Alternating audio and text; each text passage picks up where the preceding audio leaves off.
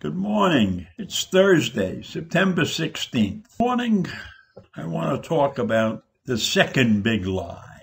There's a big lie, a second big lie raging through this country. And it has to do with the voter suppression laws that are being put in place. And they're being put in place with the chant, easy to vote, hard to cheat, which is about as far from the truth as you can get. The real slogan for this event should be, got beat, now we cheat. Because I tell you that the voter suppression that we are seeing in this country is unheard of. It's at the level that will destroy democracy. It's at a level that will make people think about whether or not their vote really counts. It is so bad. The situation has become so bad in many states.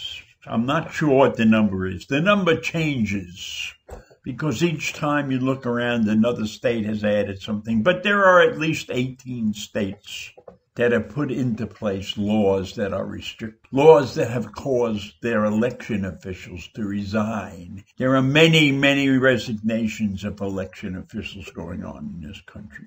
And that's a disaster because the professionals who know how to run elections are being driven from their posts. They're being driven from their posts by these restrictive laws that have turned over the responsibility for the elections to the legislators, to the state legislators, to the politicians, to the people who have no allegiance to the truth. They have allegiance only to the party. And that's what this is all about, the party. And in this case, the party is the GOP, the grand old party. And they got beat bad in the presidential election. And they have convinced 74 million or so people that the election was a fraud, that Biden's group cheated during the election. And the unfortunate thing is that these people believe it. We have people in this country who believe that kind of crap.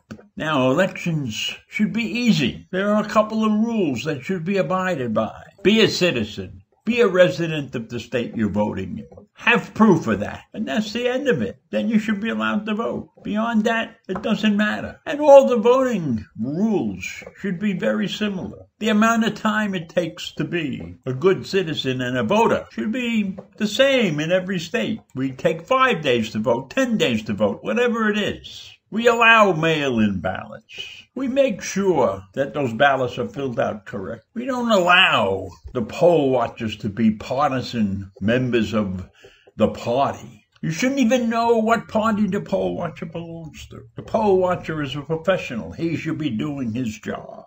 So all of these things have been piled into this one crappy slogan. Easy to vote, hard to cheat, which is so far from the truth, it's nauseating that we could perpetrate this big lie, and so many in this country believe it's a disgrace, a fucking disgrace. And so let me tell you a couple of things that are going on around this country. Maybe this will awaken you to the disaster that our democracy is facing. 18 states are restricting the ability to vote by mail. In one of those states, they would eliminate the ability of voters, other than military voters, to automatically receive a mail-in ballot. States in this category are going to make it very difficult for absentee voters to obtain any assistance in submitting their ballots. Because let's face it, most of the people who ask for an absentee ballot. Do so because they are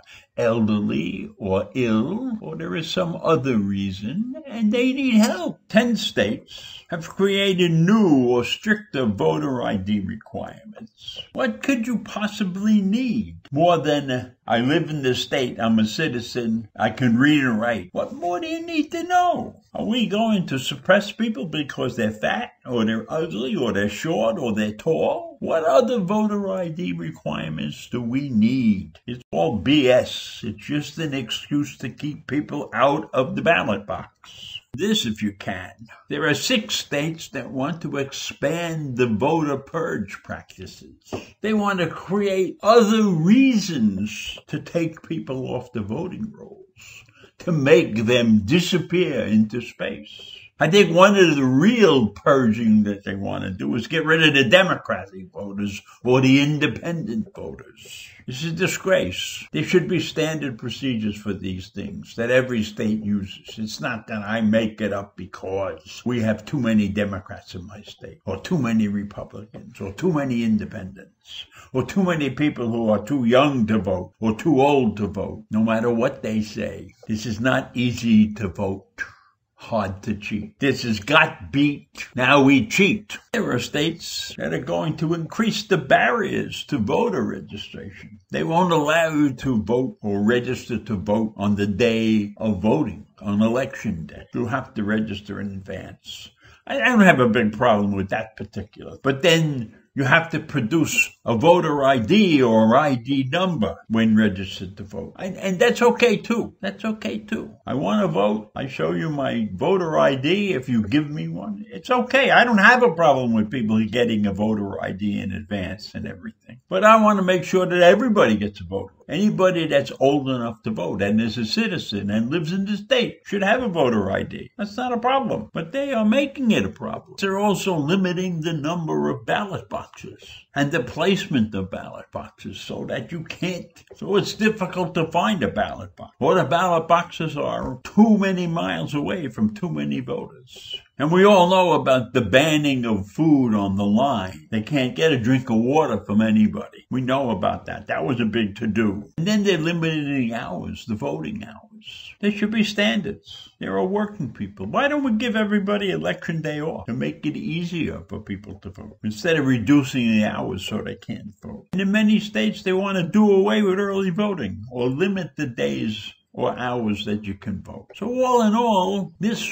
cry, this so-called slogan that is really the second big lie, easy to vote, hard to cheat, is a load of crap. And as I said before, it really should be, got beat, now we cheat. Or, don't stress, we suppress. And I'll leave you with that this morning. It's Yom Kippur, a day of atonement, a day to reflect on your sins of the past year or so, if you have any. I would wish that all of these people who are changing the voting rules would be reflecting. Have a great day. I'll see you tomorrow. Bye.